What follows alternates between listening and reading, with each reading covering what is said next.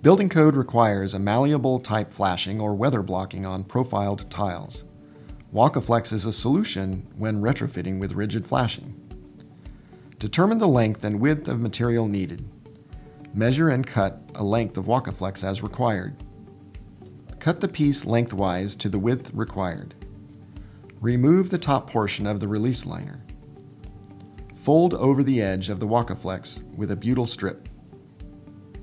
Clean the underside of rigid flashing. Insert the folded Wakaflex under the rigid flashing and adhere the butyl strip to the underside of the rigid flashing, pressing firmly.